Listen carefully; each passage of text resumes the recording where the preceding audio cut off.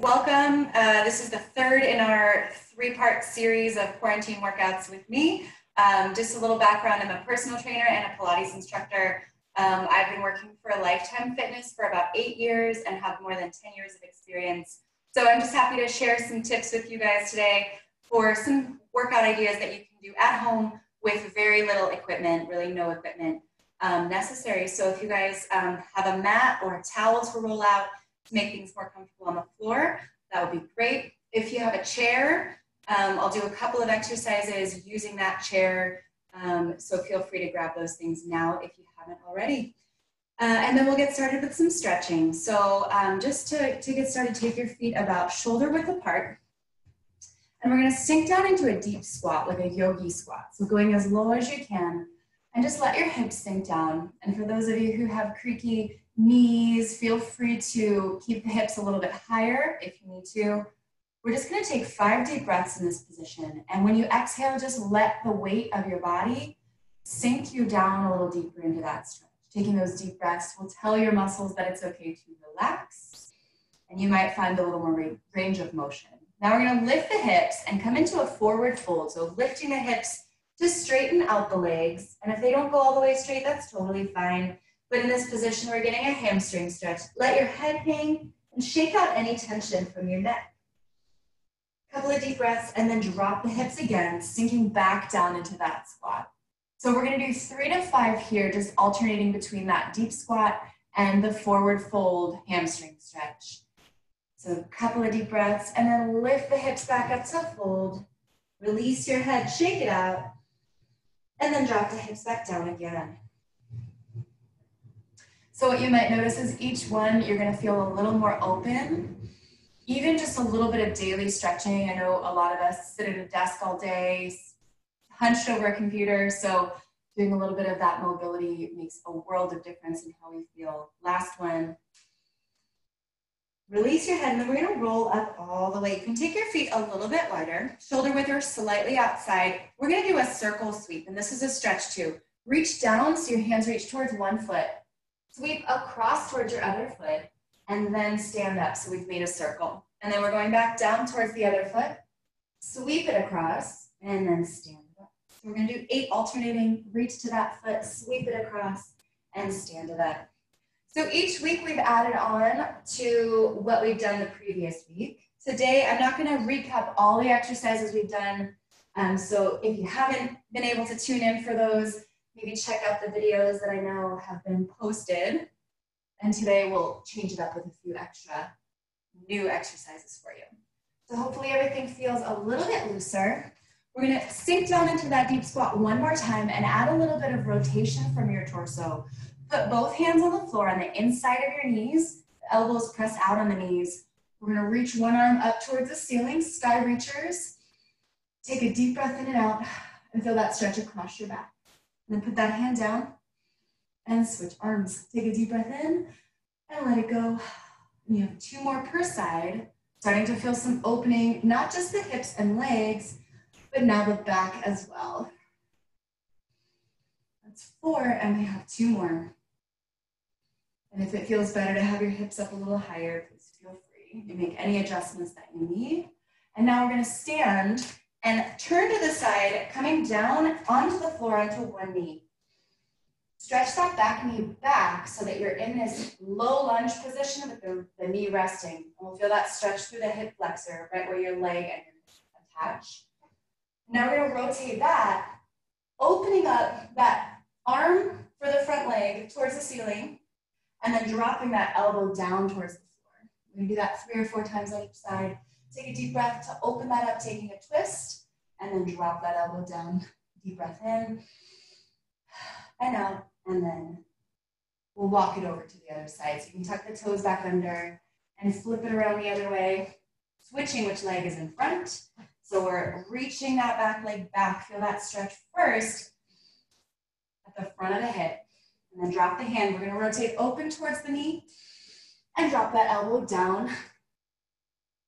Each with a breath, in and out, will help you find a little more range of motion there. And down. All right, so hopefully we are a little bit more stretched out. So one of the things that we didn't get time for in the last couple is I want to do a core circuit with you. So come down onto the floor into a seated position, and we're going to start with some rollbacks. In Pilates, we call this move teaser. We're going to start with the knees together and the feet together, and just start by floating your arms up. So we're going to roll down by tucking the tailbone, keep the knees squeezing together, keep the feet pressing into the floor. We're going to roll down, touching the low back, the mid back, the upper back, until your head is resting. Take a deep breath in and use your exhale to lift the head and shoulders, peeling up, trying to keep your feet and knees together. Now, if that's hard, and you might find without momentum, it's actually a pretty challenging move, you can also put your hands under your knees to give yourself some support. Because we want to find that rounding through the back, touch the low back, mid back, upper back. Once you're here, you can use your legs to help you to lift up. So we're going to do a total of 5 here, that's 2. You choose your variation, curling down one bone at a time. No momentum. As you come up, or if you need a little swing from the arms to help you, go for it. This is 4. Use the breath to help you. And another way to make this harder, actually, is to bring the arms up before you roll that down. Much harder there. So, second set, we're going to take this to one leg. Extend one leg out. Same thing. You can either support yourself walking down the legs or keep your arms up. We're going to do 5. Exhale to lift yourself up. Curling it down one bone at a time. Feel the waist pulling backward, the belly drawing in. Sitting tall, each one. Use that breath to help you. 4. And one more. Hopefully everyone is feeling their abs start to wake up. Sit up nice and tall and switch feet. Zip the legs together, curl it down. The waist pulls back. The belly draws in. For 5, curl it down. 4, curl it down. 3, 2, use that breath, and one more. So if those exercises are pretty challenging, we did some core exercises in the first 2 parts of this series that are easier and that don't require that level of control. Now for a hard one. Sit up nice and tall. Keep the legs zipping together. You can find your balance with your feet on the floor first, extending both of the legs, arms reaching. We're going to roll it down. Use your exhale to come all the way up. For 5, curl it down. Use your exhale. 4, 3, use the breath. 2, and last one, curl it down. Exhale to come up. 1, nice. Flip it over onto your belly. So that whole series, the teaser series, that was a lot for the front side of the body. Now we're going to work the back side of the body. First, just take your hands under your shoulders. Let your legs rest. Draw your shoulders down and back to lengthen the spine, and we're going to peel up. And then come back down. This is a stretch. Stretching out the abdominals, which we just worked. And also just a stretch for your back. This exercise, for those of us who do spend the day at the computer, finding extension through the spine is really important because we spend all day curled over, forward the other way. And then down. Come on down and rest your forehead on your hands and pick up your right leg, both legs strong and straight. Pick up your right leg as high as it goes, squeezing through the leg muscles. Squeeze your butt and set that leg down. Left leg lift, squeeze, and set it down. That's 2. We're going to 10. Lift and squeeze and down. Lift and squeeze and down. For 5, 6, 7, 8. Pay attention to where you feel this. Let's do a couple more.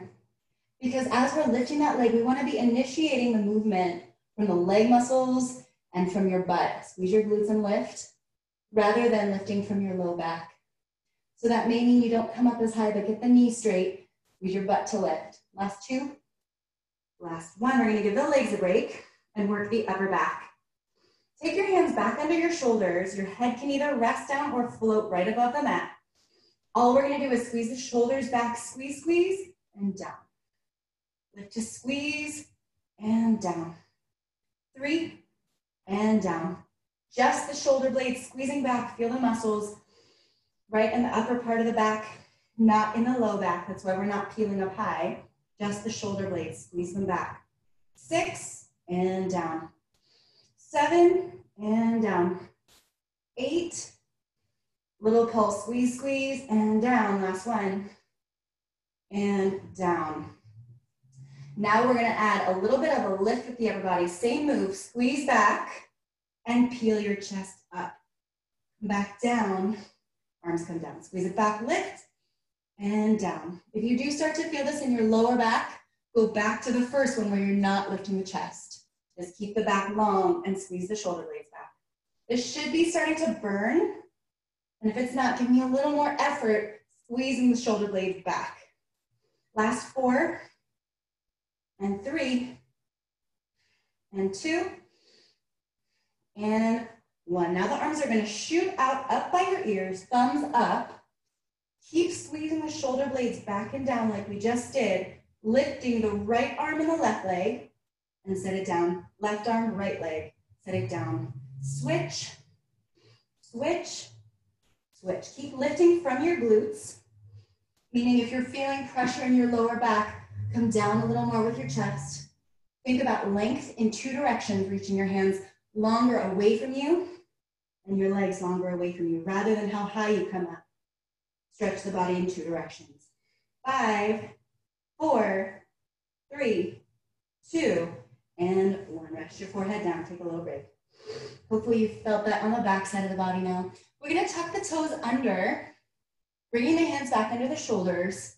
1 good push-up, lifting your belly button first, bracing your abs so that you press up in one piece. And we'll hold it there. I'm gonna give you some plank variations today. So that strong plank position, and if anyone has wrist issues, if you wanna do this from your elbows, you're welcome to. So our first variation is gonna be letting one knee bend at a time to just barely touch the floor and come back up. Let the other knee bend and come back up. So the hips aren't moving, the shoulders are staying strong, everything's still except one knee barely touching the floor at a time. We're gonna go to 10 here. You can always drop down to your knees and hold a plank there. You can also take a quick break and then come back and join us when you can. Second variation, we're gonna lift the left leg. Bring that left knee all the way to your left elbow and set it back down. We're gonna do 10. Lift the right leg, bring it all the way forward and back. 2, 3, and back. 4, and back. And notice I'm shifting my weight forward. 5, so that I can actually make contact knee to elbow. 6, 7, 8, 9, and 10. Sink down onto your knees, send your hips back, reaching your arms as far away from you as you can. First set is done. Taking a couple deep breaths here in this resting position or child's pose. Walk your hands over to the right side of the mat. So the hips still stretch back and you feel that length happening down the left side of your back. Feel that stretch. A couple of deep breaths. And then walk your hands over to the left and stretch the hips back. All right, second set. We're gonna come up. 2 more exercises to go. Bring your left knee across to meet your right elbow and back. We have 10. Right knee to left elbow, 9. Keep alternating. See if you can bring it all the way forward to touch. And your other option, you can always just hold a regular plank. The variations allow you to stay up longer usually because it's something to take your mind off of it and break it up. 4, and 3, 2, and 1. Nice. Let's take another break. And our last variation, we're going to come up. Bring the left foot forward and place that left foot down on the outside of the left hand. And if it doesn't want to go wherever you end up, if it doesn't make it all the way there, that's totally fine. We're going to bring it back. Switch the right foot to the outside of the right hand and bring it back. For 10, this is 3 and 4. Getting some stretching in there as well. 5, 6, feeling your shoulders, back muscles working, and obviously your abs. Last 2. And on this last one, the right foot's outside the right hand. Put your weight into your legs and stand up. You can do this with your arms overhead to make it harder. Let's step the back foot in just a little bit so that when we go into our lunge series, we're going to sink down, hovering the back leg, and standing right back up. We've done these every week now. Lower it down and press it up. When you come down in your lunge, we should have 90 degrees in the front knee, 90 degrees in the back knee. So adjust that stance so that that's what we have. I mentioned this the last couple of weeks. If your knees don't like repetitive bending, you can come down and just hold. Where you have tension on your leg muscles, they're doing some work.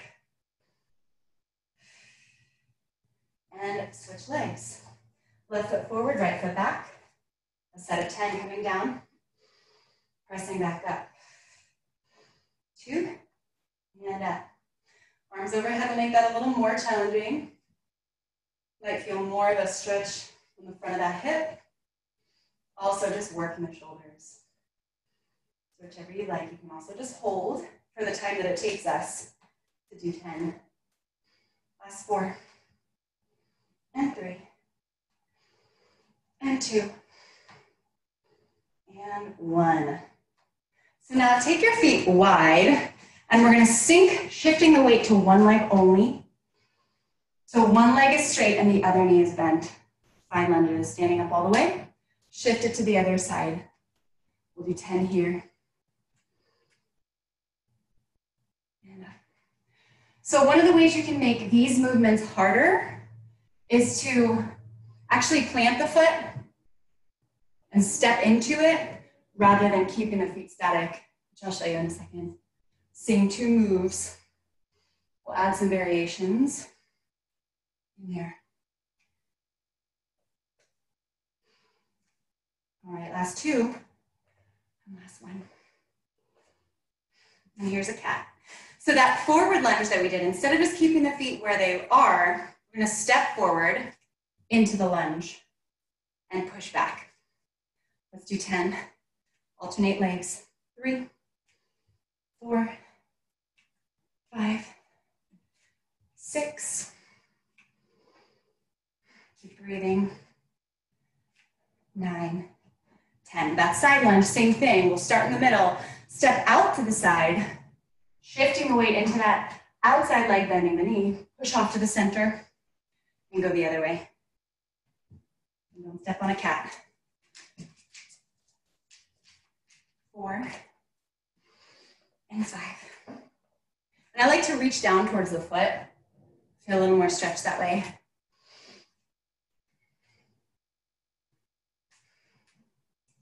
Last 2, and last one. One more leg exercise, and then we're gonna give the legs a break.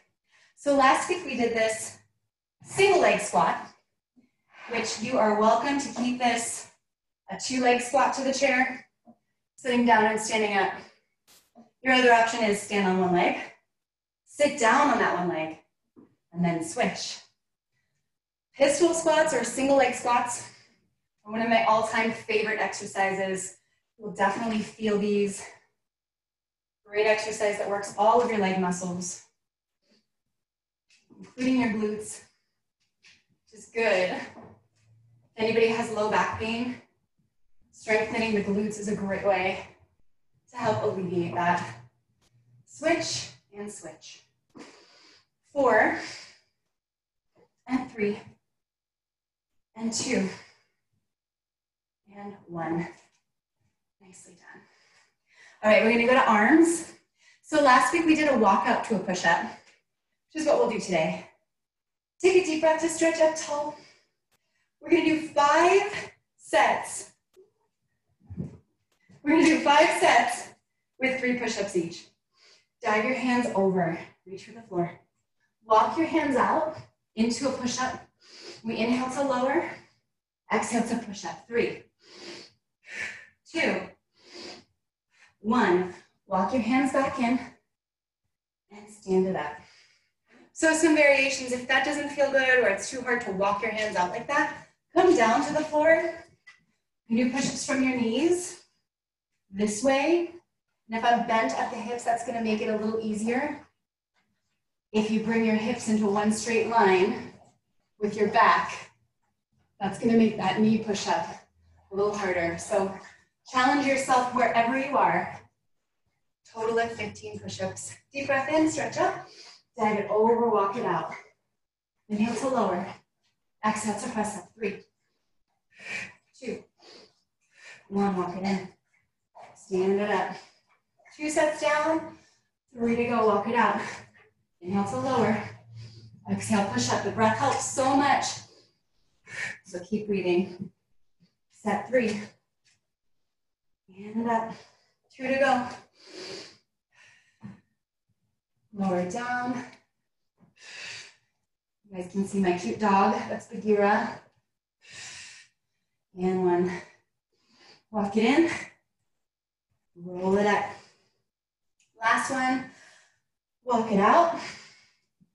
3 push-ups here. 2. And 1. And walk it in. We're back to our chair. We're going to do a set of chair dips. So we'll take a seat first. I like my fingertips to face the front. Walk yourself off of the chair. Your hips are hovering. Bent knees is going to make this easier. Straighten your legs to make it harder. Inhale to lower. Exhale to push up. 10, 9, 8. See if you can get your butt to touch the floor. Big range of motion. Make sure you're staying lifted up out of the shoulders. We have 5 to go. 4, 3, 2. Challenge yourself. And 1. Beautiful. All right, so we're gonna do side planks. We gave our planks a break. Now we're running a little short on time, so a couple more quick exercises, and then we're out. Come back down on the floor and lie down on your side. So in our side plank, if you keep your knees bent and your knees on the floor, when you lift your hips, you are working your obliques. You're working the glutes on that bottom leg especially. But this is going to be your easiest variation of a side plank. If you want to make this harder, straighten out that top leg. And that foot can either be on the floor or hovering. And that makes it more challenging. And if you want to come up with both feet on the floor or feet stacked, lifting the hips and the legs are straight. So here are some fun variations to make your side planks more interesting. One is a hip dip. I'm going to lower the hips to barely touch the floor and then lift them up. Lower, lift. Let's do 5 more. You can stagger your feet if you want. Makes it a little easier. 3, 2, and 1. Let's take a little break. Little side stretch here. You press up, you can lengthen that side now and get a little stretch. And then we're coming right back to it. So if you were from the knees, same thing. This next variation, we're going to call pick the apples. So you'll come up into your side plank, whatever variation works for you. That top arm, we're going to reach it through, taking a twist, and then reach it back up. Do 8. And open it up. 7. Shoulder working. Obliques working. Legs strong. Last 3. Are you feeling that? I hope so. You can't answer. And down. Take another little side stretch. Letting that whole side lengthen back out. And then switch. Side plank, remember our variations, bent knees, straighten the top leg, sort of the medium level, or both legs straight. We'll come up. Imagine that you're sandwiched between two walls. So we don't want your butt sticking out to the back. You want to be straight, strong, as if you were just standing up. Lower and lift the hips. Use that breath to help you. The first day, actually the first and second classes that we did, we talked a lot about how to use the breath to get into your abs, to really get that support and good brace. So be sure and check those out if you haven't. Pick the apple, we reach through, open it up. So we don't have time for it today, but don't forget about your ice skaters, your burpees. You can use that chair to do step ups. Lots of ways you can get your heart rate elevated, even in this quarantine lockdown period. Take a side stretch, take a breath. So we're gonna finish with a couple of stretches. Find a comfortable seated position, cross leg, or you can sit with your legs out. We're gonna stretch your neck, all that shoulder work. Drop your right ear to your right shoulder. So 3 variations of this little neck stretch. If you're already feeling that, you can stay right there. You wanna gently rest your hand on your head to give just a little more pressure, a little more stretch. Deep breath. Same side, but now we're gonna turn the head, looking down as if you had a shirt pocket. Look down towards your shirt pocket or your armpit so that your head is dropping forward slightly. And then gently give that a pull. And that should feel really nice. I know a lot of us suffer with some neck tightness. Back to the center, drop your right ear back to your right shoulder. Now we're gonna turn to look up. Slight variation, now you're gonna feel that a little more on the front part of the neck here. Gentle pressure. If you wanna add a little more stretch, just be gentle. Back up to the center. Do the other side. Left ear to the left shoulder.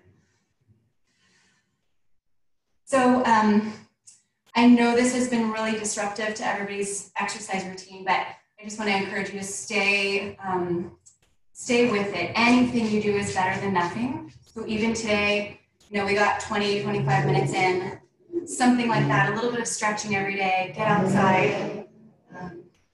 It'll make your transition back to your full routine go much smoother. Looking down towards the shirt pocket, gently pull your head forward. So that stretch on the back of the neck. And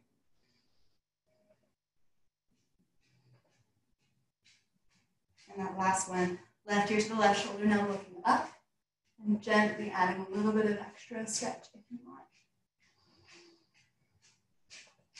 Back to the center and roll your shoulders.